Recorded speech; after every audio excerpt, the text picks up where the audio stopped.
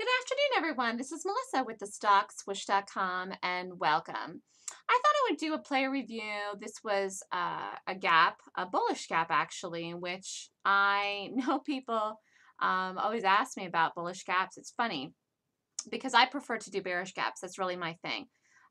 It's just I personally think that shorts work faster and harder and bigger and stronger and quicker than bullish stocks than long moves. But the funny thing is that most people do like to go long. I don't know why, but they do. I certainly can read bullish gaps just as well as I can read bearish gaps and rate them and look at them in exactly the same manner that I do bearish gaps. There's some slight differences, but overall, they're still very powerful. So last week, Facebook had earnings. All right. Now, I was watching it because I didn't know what it was going to do in the earnings. Let's see if I can make this bigger. It's going to matter here. No. So basically, Facebook had the earnings and I was watching it because I usually watch a lot of the earnings to see what's going to gap for me the next morning. This is like after 4 o'clock. And I saw it gap up and I was like, woo, because I knew that it was what I call a corrective gap. What do I mean by that? I mean a gap that's actually fixed the trend in the chart. So let's go back. Prior, let me have to take off these days. I have to take off last week. Hold on. Oh, I don't think it's going to get rid of here. Pretend that isn't there. That's Friday. It's not going to let me get rid of Friday. But I took off the Thursday. Anyways, pretend that you don't see that. Without the gap that happened last week, Facebook was in a downtrend. It was in a downtrend. All right. And I'm not going to go over this all here, but the fact is it was. So there wasn't any reason to buy Facebook. Now, the gap happened. Here, let me bring it back. There we go. The gap happened then on Thursday. Okay, so this is Thursday morning, the 25th. And I must have said 100 times. I might have said it 200 times. From 8 a.m. to 9:30, don't short this gap. Don't short it. Don't fade it. This isn't a short. This is a buy. This is a buy. This is a buy. It's a buy. I think one person in my room did not either hear what I said, came in late, or ignored me anyways, or didn't believe me and tried to short this thing. The reality was that Facebook was not a short last week, and it's not a short probably for, you may as well just say ever again. Because what happened last week actually fixes chart and Facebook's higher. So the short-term target on Facebook for a swing trade or core trade is $50. I actually think it's probably going to get up to like 65 by the end of the year.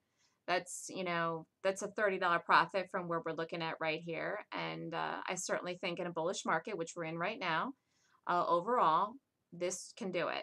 There's strong buying that came in to create this gap to fix the chart, and it's real. And you can even see how it held the next day. Do you even see how it held here the next day? Even if that huge gap up there happened there Thursday, it held the next day. This is the power of the gap. You don't short something like this. And I just want to point out how you have to have a way of looking at these and determining what to look at. Otherwise, you would never think that that was going to work. What happened on Thursday, that Facebook was a long. Why? Because the stock closed the night before at 26.51 and opened here the next night at 33.54. Okay, so it opened all the way up there. That's almost $10. All right. Most people would think, and lots of people do, that that's too extended, and then therefore, I'm talking about day traders. They want to short this then. They think it's too extended, it's too big of a gap, they want to short it, and some people think that gaps fill themselves. That isn't true either. But even people that don't, believe in gap fills try to fade or short these types of huge gap ups because they think that they're going to come in because the size of the gap was so huge. But that's not the case. This was a beautiful, beautiful, beautiful buy. In fact, I have this in my trends class. I'm going to have to make adjustments to it now because the one thing is the trends class that I do. every single time I do the class, I have to update the charts that I have in the class, and it'd be very interesting. And people can retake the class for free as after they pay for it the first time to follow along with how the charts are going that I have in the class. And Facebook's one of them. It was one of those great examples to use and talk about. And now it's done something like this. And Facebook is not an uptrend. Facebook is not a short anymore. There's no reason to short something that's in an uptrend.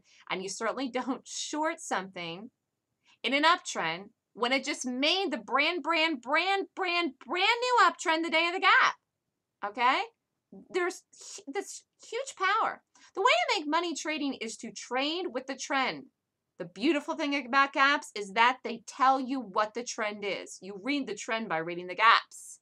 You have to know how to rate gaps to determine what gaps are gaps that are following the trend or making the trend or correcting the trend.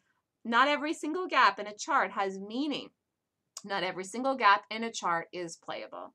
However, that being said, this gap last week on Facebook on Thursday was playable, and it was a brilliant call that I made in this. Absolutely fantastic. I doubt that any trading room anywhere called Facebook as a long last week with that huge gap up but me. Why? Because I know how to read gaps very, very well. And I prefer to not even do longs. I prefer to do shorts. And I can call a long like that that's, $10 gapping up and call it and say, buy it. It's a good buy. And it was a good buy and it is a good buy. And like I said, it's a good buy as a core long. And with this bullish market, it's a good pick. It's a good trade. It was a good trade last week too. So for those of you that think that I can't trade bullish gaps, I absolutely can. I read them just as well as I read bearish gaps. I just prefer to do bearish gaps.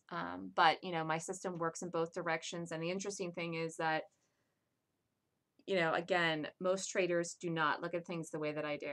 I really look at things in the direction of what's setting the course of action in the price movement of a chart based on the price and technical analysis for the direction that's being set by institutional money. And you cannot trade against that. And the reason that individual traders lose money is they do trade against that. They don't understand how to read these things or what's going on. I feel so privileged by the universe that I was given this information to be able to read these things correctly, and now I'm teaching it to people. And there isn't anyone else teaching these things like I am.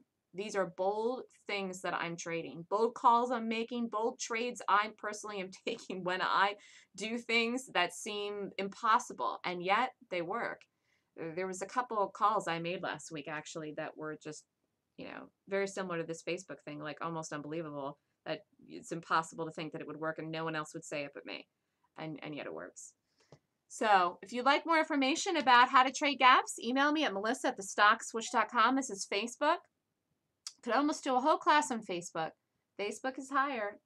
Buy it if you want to swing core trade. Long bullish with the market. It'll rally up to all-time highs and break over that area this year for sure. 50 is a normal target. Dream target 65. And I think with the QQQs rallying up this year, it's going to get there. So if you'd like more information, email me at melissa@thestockswoosh.com. Thanks, everyone. Have a great weekend.